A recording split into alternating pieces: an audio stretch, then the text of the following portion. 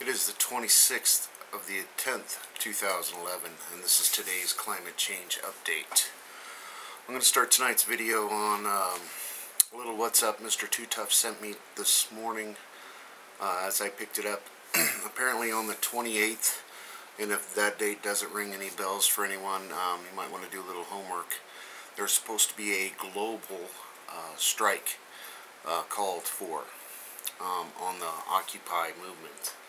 And basically, you're supposed to turn off your electricity, don't use the internet, don't go shopping, blah blah blah. I will attach the video to that below, and if you choose to support that, the 28th should be an interesting day for everyone. Well, let's start.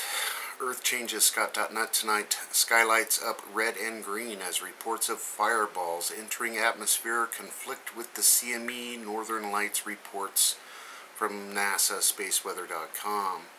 Apparently, some reports of meteor event in North and South Carolina, as well as Georgia, are lighting up the internet as large parts of central and eastern United States witness green and red lights across the sky from what was an apparent CME hit. And apparently the lights were seen as far south as Arkansas, including the state of Iowa, which I did not see them. It happened at, I think they were saying it was like 2 p.m. Eastern Daylight Time. And that's the next story. Red night aurora bursts over U.S. skies. And thousands affected by flooding in Mexico. Several rivers in southeastern Mexico spilled over their banks in recent days. And has affected up to 90,000 residents. And of course that was their hurricane that rolled through while it was still a tropical storm. Costa Rica, 4.8 quake shakes around the Barva volcano. And so we have yet another volcano rumbling up in Costa Rica area. I believe they have 2 or 3 going on right now. Mounting crisis, 1/3 of Thailand now underwater. And obviously they've declared a state of emergency. And worst flooding in 50 years, they're saying. Of course, Rina becomes a 17th hurricane this season, and that's the one where the reports from flooding in southern Mexico. Of course, Central America is dealing with this hurricane that just it's been meandering around there for several days.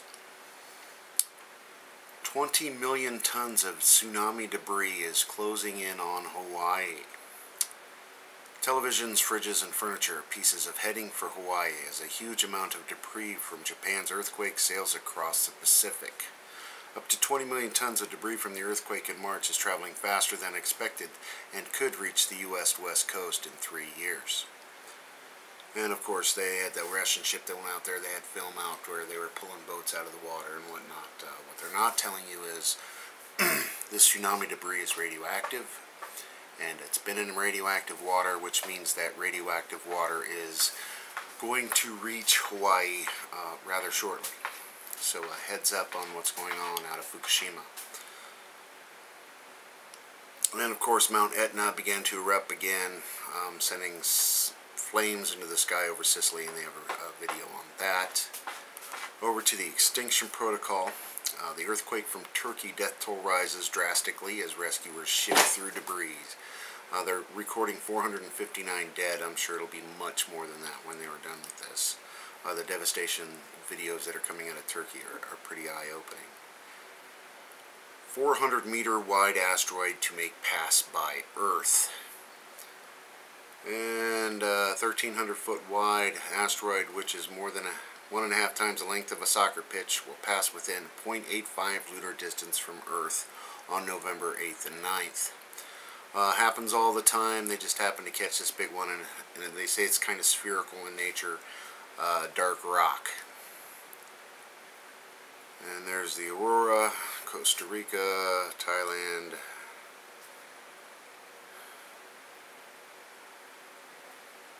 And of course, after the revolution, interim leader to bring Sharia law to Libya. So, good luck, Libya.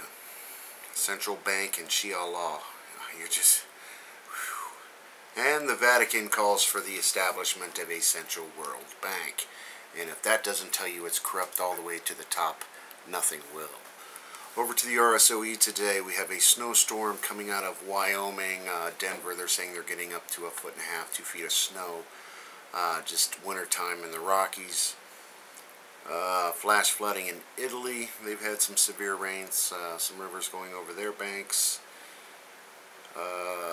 Flooding in Ireland. They've had extensive rain, and they were talking about an unusual high tide, which is making the flooding worse. Just sustained rain, constant going on in the Ireland area. And that is about on the climate change. I did want to share one Fukushima story with you, and of course you should be paying extreme attention to this.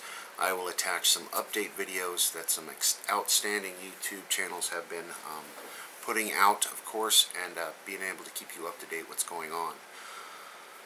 And where is that? Where is that? Obviously worrying. New estimate says Fukushima released far more radiation than Japan claims. The government didn't count what went over the Pacific. Nobody's counting what's went over the Pacific. So heads up, enjoy while you can, and I'll see you next time, everybody. Thanks.